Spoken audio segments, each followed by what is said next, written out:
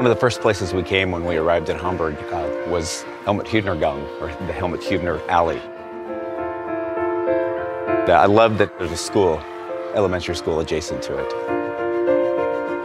In 2010, an artist, Hildegard Schuster, created this beautiful mural of Karl, Rudy, and Helmuth. Someone may walk down this street and glance at that mural and may not know who they are.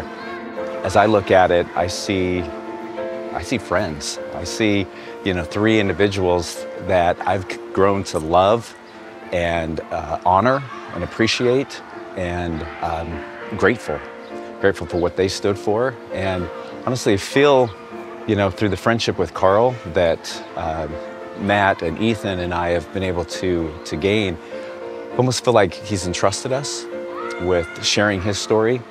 And so, it's a thrill to walk down this street, the Helmuth Hübener Alley, and to see that he's being remembered. That's amazing.